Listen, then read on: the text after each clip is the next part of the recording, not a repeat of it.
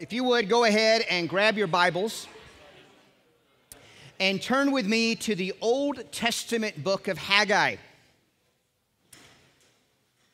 Haggai chapter 2. It's the second shortest book in the whole Old Testament, and we're going to look at the last few verses today. We're going to close up the prophet Haggai's ministry. Chapter 2, verses 20 to 23. And we're going to look at the day of small things, which is a phrase Haggai never uses, but his friend and fellow prophet at the same exact time, Zechariah, uses that phrase over and over again, the day of small things, which is exactly how it felt to the people who had returned from exile. Remember, most of the Jewish people stayed in the Babylonian Empire. The few people that came back found a broken Jerusalem, a destroyed temple, and yet they came back and did what Jesus told them to do, what God told them to do, even though it seemed insignificant at the time. So if you are able and willing, I'd like to invite you to stand with me in honor of God's word as we read these few verses aloud.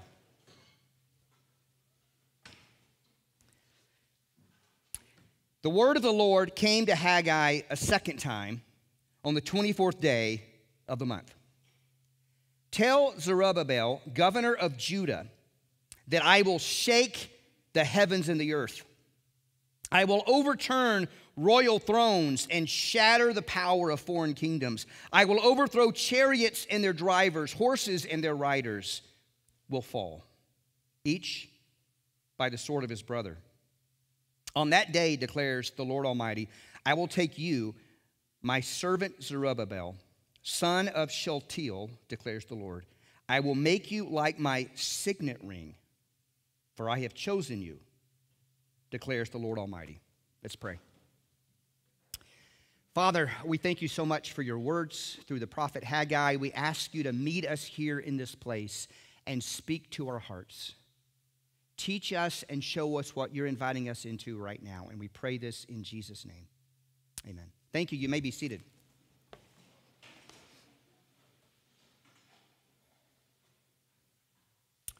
So, to really understand what's going on in this passage and also how it applies to us, there's something you have to understand in the background, and it's true for us too, and that is sometimes our simple obedience, that is doing the small things God tells us to do, seems futile. And it certainly would have seemed that way to the Israelites, who are now known as Jews, who had come back from the exile to Jerusalem, and there were very few of them that came back. And the temple had not yet been rebuilt. They had built the foundation 15 years earlier, and it just sat there. And now they're being told by Zechariah and Haggai to finish the job. And yet it seems like it's futile. I mean, it's not going to be as nice as the one before it, when they had from Solomon all of this gold and beautiful things. This is going to be such a simple structure by comparison. And sometimes our obedience does seem futile. Sometimes it feels like we're just going through the motions and that nothing that we do matters. Nothing we do is going to last. No one's going to care 100 years after we die. Have you ever felt that way? There you go. So does anyone know the story of Sisyphus, the legend of Sisyphus? So Sisyphus was a fictional tyrant. He was a king in ancient Greece, probably not a real person, but he was a brutal tyrant, and he did not show hospitality to strangers. He actually killed them to show off his own power. He was a bully. And so his punishment from the gods was, in the afterlife, he had to roll a boulder up a hill every single day. And then, of course, it rolled right back down. He got up the next day, and the boulder was at the bottom, and he had to roll it up again. And he had to do that over and over and over for all eternity. Talk about futility. That's futility, isn't it? Imagine your only job is to roll a boulder up a hill only to get up the next day and do the same thing. It's like you're accomplishing nothing. And it's a picture of futility, but to some degree, all of us feel like our lives are a little bit on the futile side from time to time. From time to time, it feels like what we're doing is insignificant and meaningless. You know, I have to prepare a sermon every single week. Somebody's like, what's your week like? I'm like, I prepare a message. And they're like, every week? I'm like, pretty much every week. I mean, Sunday's always coming. No matter how many, I feel like the mailman, right? No matter how well you do at putting the mail out in mailboxes today, there's just more mail tomorrow and the next day. And the next, same with my job and probably your job. Every single week I prepare another message. And after a while, no one remembers what you said. No one remembers. And you have to wonder, how much difference does it make? Every week I have appointments for soul care, and I probably have 4 or 5 a week. And after a while, they sort of run together, and I'm like, does any of this really matter? Every week I have to do administrative tasks, like write a newsletter article. And you have to wonder, besides making someone maybe smile once in a while, does it make any difference at all? And so every one of us has a job, and we do the sort of things that God tells us to do today, but it feels sometimes like it doesn't really matter if we did anything at all. 100 years from now, who is really going to care?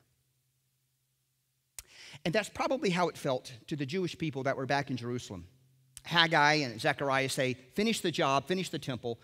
And the date of this is the second message. Tanner looked at the first message on that day last week. There's 2 messages delivered on this date, which was December the 18th, 520 BC.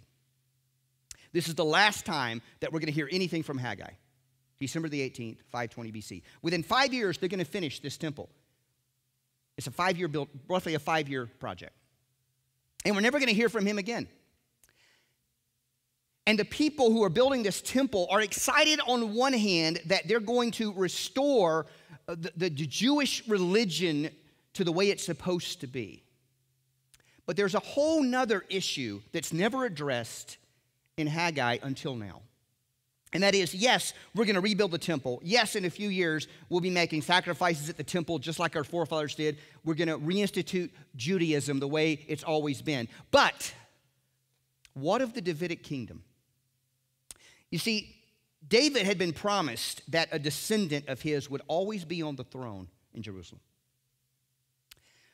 But in 587, when the Babylonians, before the Persians who are now in charge, when the Babylonians conquered Jerusalem, they took the last king, Zedekiah, and they made him watch as they executed his sons.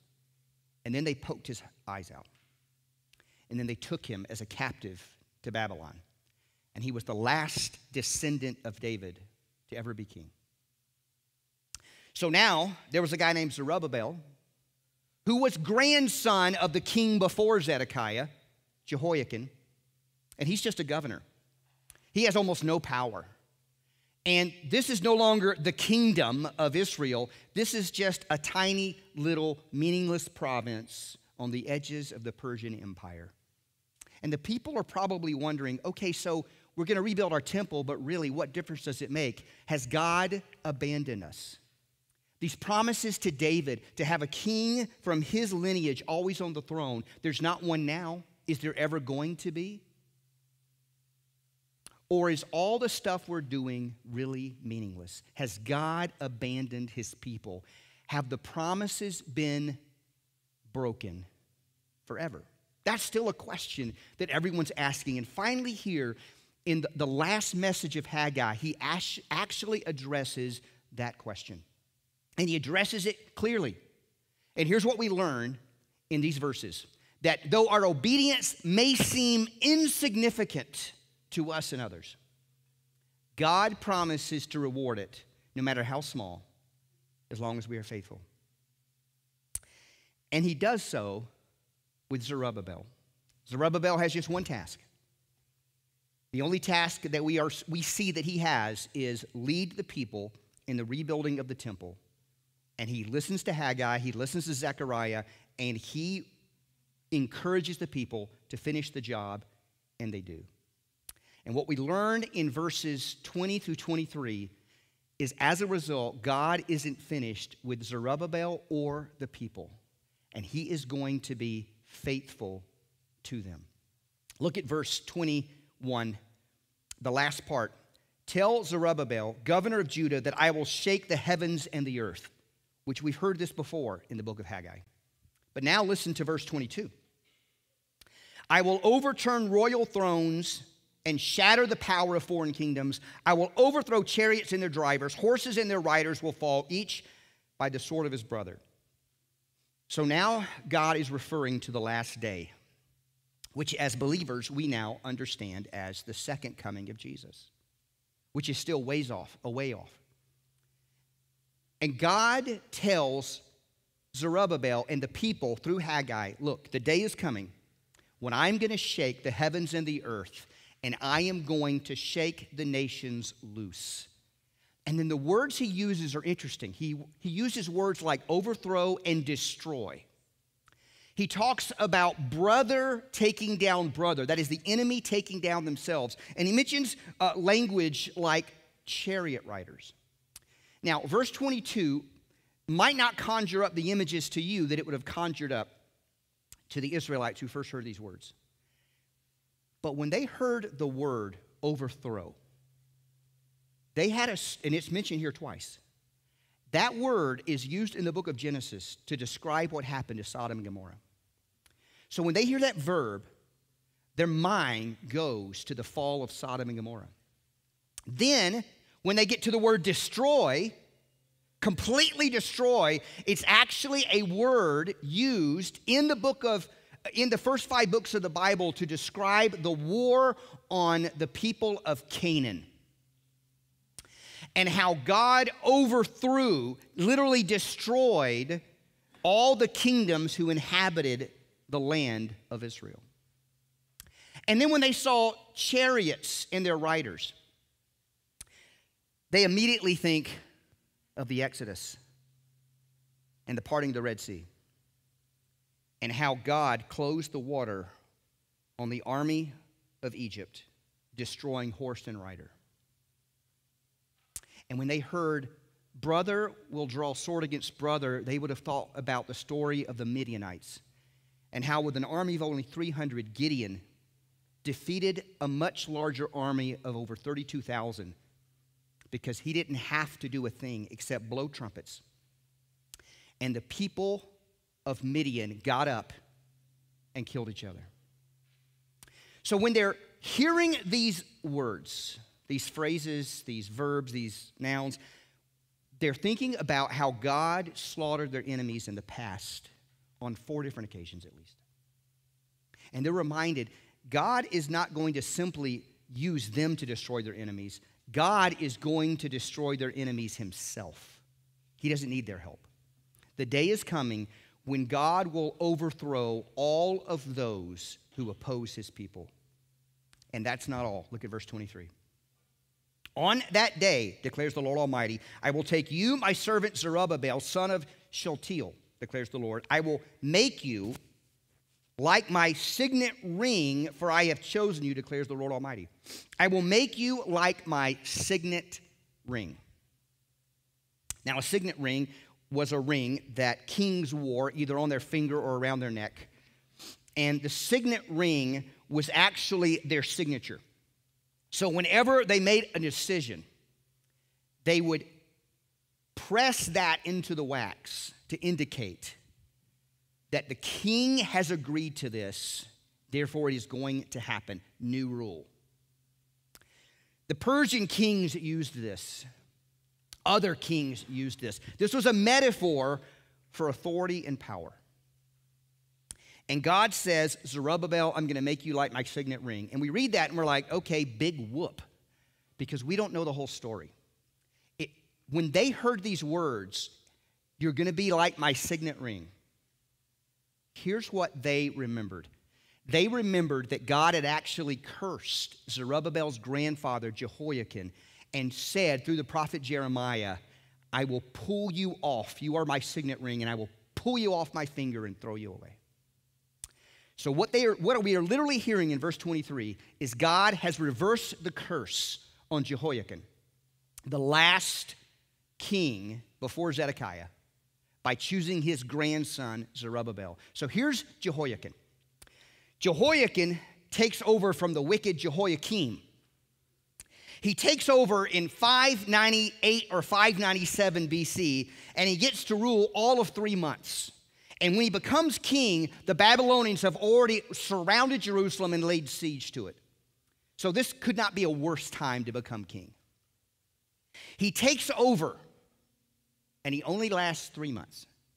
And those 3 months are dark months. And then finally, the Babylonians enter the gate, walk in, grab him, arrest him, and take him to Babylon, and he's never seen again. They depose him and make his uncle king in his place, who will later rebel and have his eyes poked out. But Jehoiakim was the king before Zedekiah. He only reigns 3 months, and then he's gone, although later he will be released from captivity. But here is what God said through the prophet Jeremiah to Jehoiakim. This is in the book of Jeremiah. As surely as I live, declares the Lord, even if you, Jehoiakim, son of Jehoiakim, king of Judah, were a signet ring, here's that word, even though if you were a signet ring on my right hand, my chosen one, I would still pull you off. I will deliver you into the hands of those who want to kill you, which is what happens. Those you fear, Nebuchadnezzar, king of Babylon, and the Babylonians. I will hurl you and the mother who gave you birth into another country, where neither of you was born, and there you will both die. You will never come back to the land you long to return to. None of your offspring will prosper. None will sit on the throne of David or rule anymore in Judah. These are God's last words to Jehoiakim. I will remove you as a signet ring. You will have no more authority, and none of your descendants will ever rule again. And yet, God had promised David that one of his descendants would always be king. And now here is Zerubbabel, grandson of Jehoiakim. He's not king of a mighty empire. He's governor of a small province on the western edge of the Persian Empire. Has God abandoned his people forever? That's the question the Jewish people are asking. And through the prophet Haggai, God says, Zerubbabel, you will be like my signet ring. What is he saying? Remember how I promised Jehoiakim, I'm done with you? I've changed my mind. Now, can God change his mind? Well, he's God, okay? So God can do whatever he wants. He actually said to the prophets, if I claim that I am going to punish a kingdom and later that kingdom repents, I have the right to not punish them, but reward them. And if I tell another kingdom I'm going to set them apart for myself and that they rebel against me, I have the right to change my mind and punish them instead. In other words, I am God. I can do whatever I want, and I can say one thing one day and I can change it the next day because I am God. So God says, even if you were my ring, Jehoiakim, I would pull you off and throw you away. And now he says to his grandson, new plan. You will be my signet ring. New plan. They thought God had abandoned his promises to David, and God says, I will honor Zerubbabel as he has honored me. And if you look at the language here, God uses the word servant in verse 23. My servant Zerubbabel. And then he says, for I have chosen you at the end of that sentence. Now, those are two small words. You're my servant whom I've chosen. But those are important words to Jewish people first hearing this passage, because when God uses those words, they're words of election. God choosing people or kings. God used it of Israel. Listen to these words from Isaiah. But you, Israel, my servant Jacob, whom I have chosen. Same words. You descendants of Abraham, my friend, I took you from the ends of the earth. From its farthest corners I called you. I said, you are my servant. I have chosen you and have not rejected you. This is the language of adoption and election.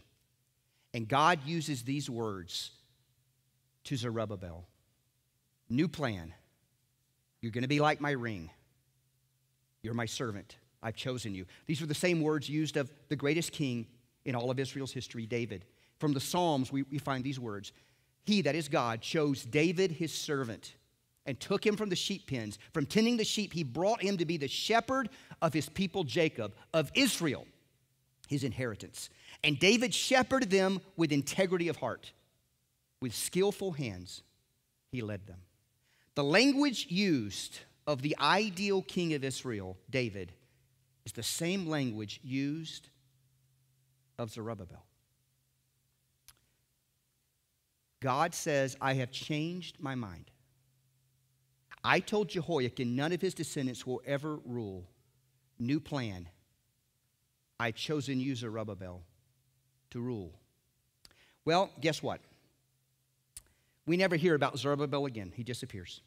He helped build the temple, and he dies. Maybe even before it's finished. We don't know. We never hear about him again. In all of history, we never hear from him again. So does he become king? No.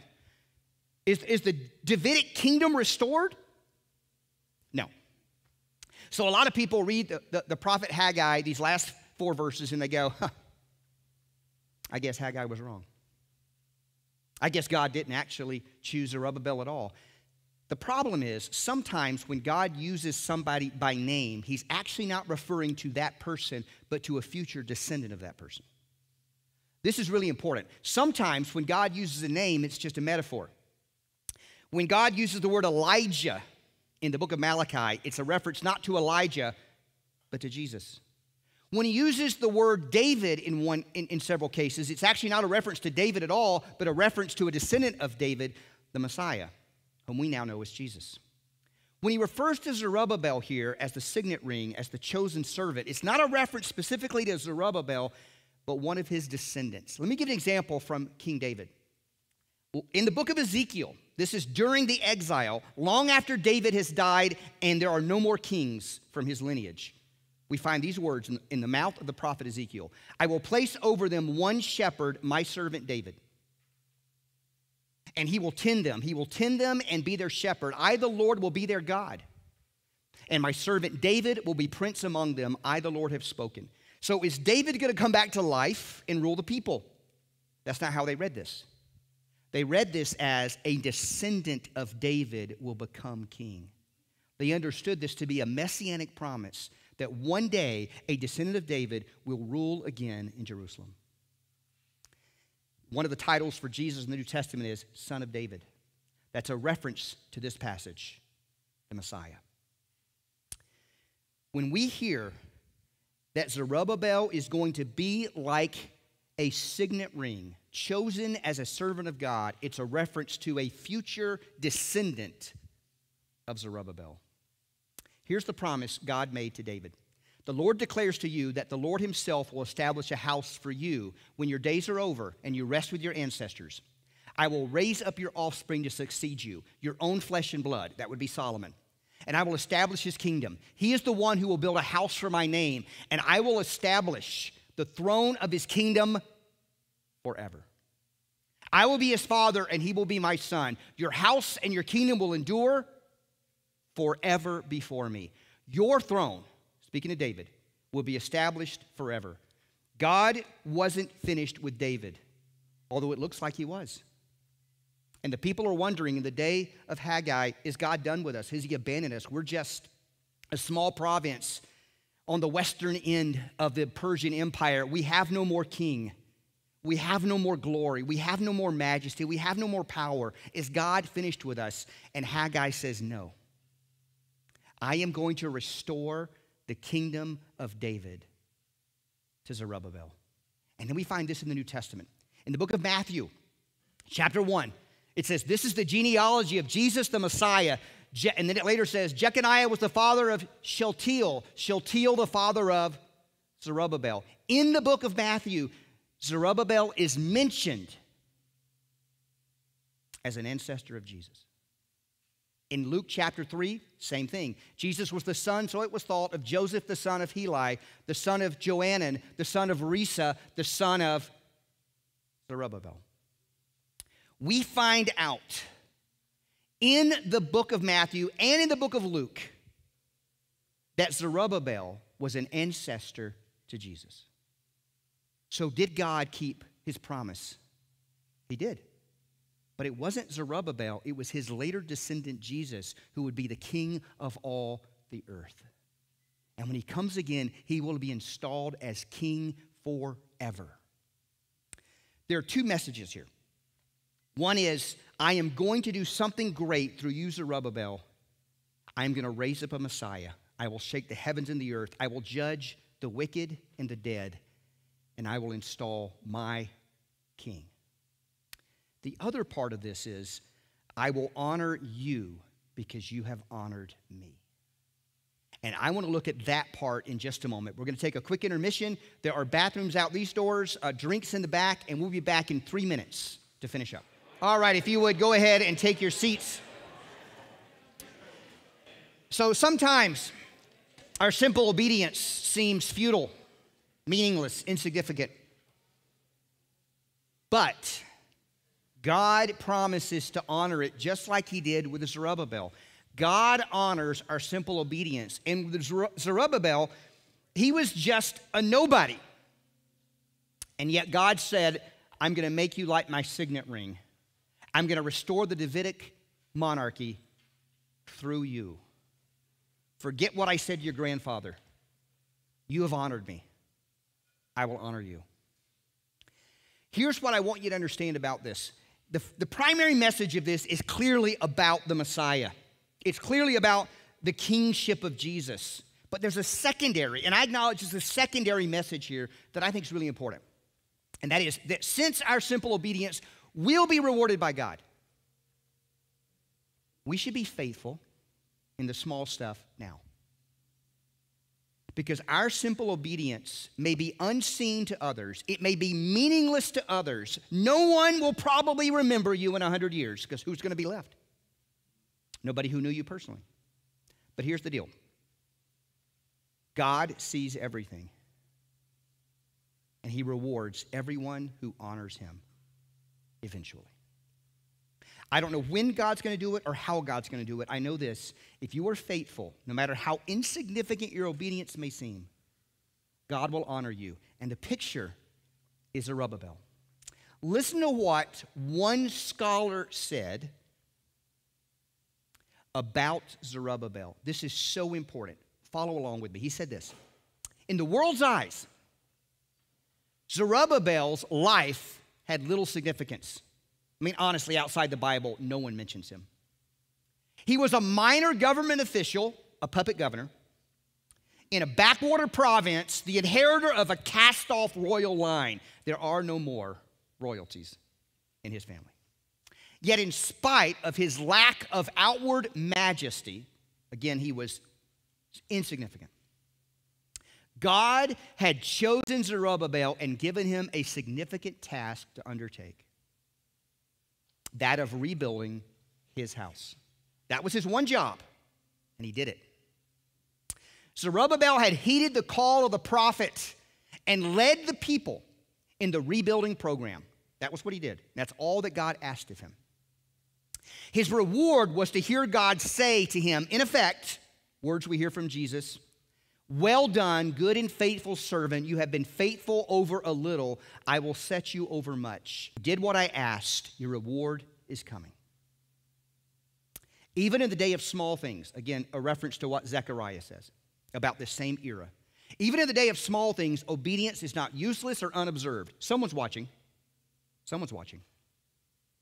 It may not yet be the day for shaking the world. That's still to come.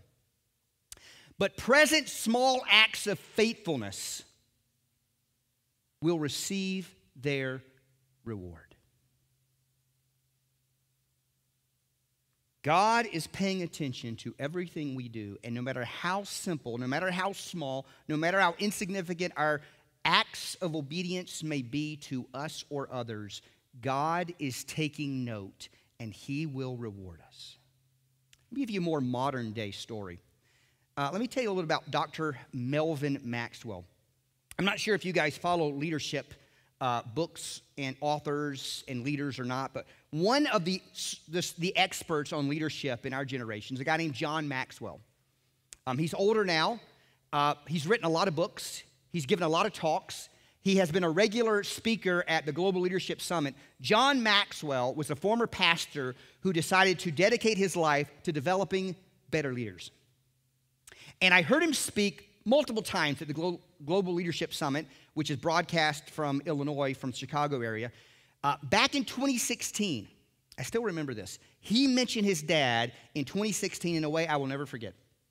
Now, his dad died, as you can see here, in 2020. His dad died at 98 years old. And he still had a sharp mind all the way to his death, which is just amazing to me. 4 years earlier, in 2016, when John Maxwell gave this talk, His father was a young 94. And his wife had just died, John Maxwell's mom.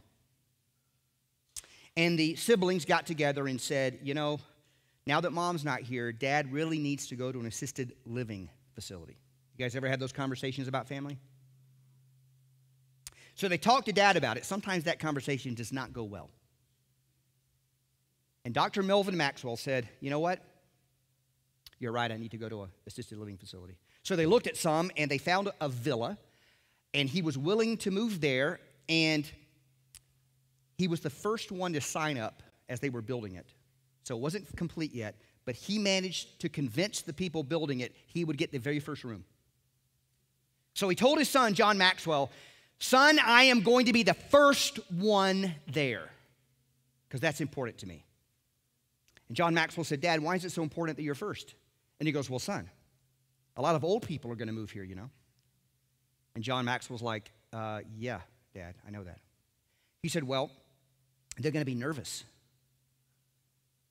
because a lot of them have never been away from their families before. And then this is what he said. He said, I want to be at the front door and shake their hand and say, my name is Melvin Maxwell, and I live here, and you're going to like it here, and we're going to be friends. Isn't that just sweet? So at 94 years old, Melvin Maxwell said, I want to be first, and I want to make these old people feel loved because God has called me to love others, and I want to do it as long as I can. And he did that until he could no longer do that.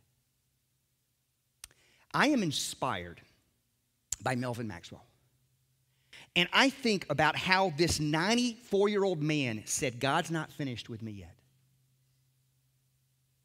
If you're 94 and you're moving into an assisted living facility, I think it's okay to be a little selfish and say, this is my time. I don't have much time left, but I'm going to enjoy it, and I'm going to have some really cool flower pots on my back patio, and I'm going to watch my favorite program. I'm going to do my thing. Melvin Maxwell said, I do not exist for myself alone, but for the sake of others, and as long as I can, I will love others well. It's not about me. Man, I hope I'm like that. Are you like that? Think about this. Do you have the heart of Melvin Maxwell, or do you think first about your own stuff? I'm going to have a conversation here that's going to be for Oasisites only. So if you have been here for less than 30 or 60 or even 90 days, okay, if you've been here for less than 90 days, just, you're eavesdropping, okay? You can plug your ears. This is not for you. You can go la, la, la, la, la, la. This is for those of us who belong to Oasis. In the back, there are two thingies. I don't know what they are. Like that. There's even some little lights around it, okay? That's the Say Yes campaign. Let me explain that.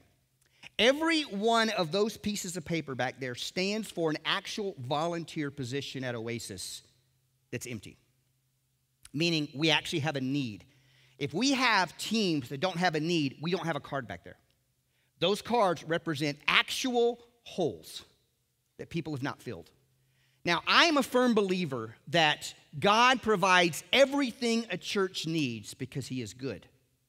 So if there are holes, that probably means there is somebody God's inviting to serve who's doing this. La da da da da da da da. I don't know who those people are, but I know where they are. Here. Right? Here. So, I want to invite you to be like Melvin Maxwell. And I want you to ask the question, Jesus, where would you have me serve? Some people are home church leaders. That's amazing. Some people are directors. That's a group of people that oversee me, and I need it. There are other people that are on the worship team, other people that are helping out with kids right now at this very moment. There are people that show up here at 7:30 to help set up. There are people that help break down. There are people that put signs out. There are people that work with youth. There are all kinds of people who serve. And then there's some people who don't do anything. I don't know what God's inviting you to do, but I bet he's inviting you to do something. And no matter how seemingly small or insignificant it may be, God is watching, and he will reward even the most insignificant task if done in obedience to him. Now, I don't know what God's inviting you into. I don't pretend to have a crystal ball. I don't know what God's inviting you into. I really don't. but it's probably not to simply bask in the hard work of others, right? If God has called you to serve him, he's inviting you to serve him somewhere. Sydney's our volunteer coordinator, and she would love it if people would go back there, look at that stuff, and grab one of those and say, I'm called to do this. And if you go back there and you read all of those and you're like, none of these are for me, then go to Sydney and say, you know what, none of those are for me. Here's what I would like to do. Can you make a new position for me? And I bet you she will. No matter what you do, God is watching. And I would love to have a church full of Melvin Maxwells who say, even at 94, it's not about me. I just want God to use me to love others well as long as I have the breath of life in my lungs. Let's pray. Father, I pray that you would raise up people like Melvin Maxwell at Oasis. People who live to serve others, who realize our joy is found not in taking care of our needs, but in laying down our lives for those around us. Father, I don't know what you've called us into, but I know you've called us to do something, to serve in some capacity. And I pray that you would lay on the heart of all of those who belong to Oasis one place where they can serve and bring you honor and bring you glory. Father, set us apart and use us because we know that you honor the smallest, most simple acts of obedience and faithfulness done in your name. Thank you so much for choosing us and for choosing to use us because you could do everything you need to do without us. But you invite us to be a part of your program of bringing about your kingdom on this planet. And we thank you for that. And we pray that you would speak clearly to each of us today. And we pray this in the mighty and precious name of Jesus.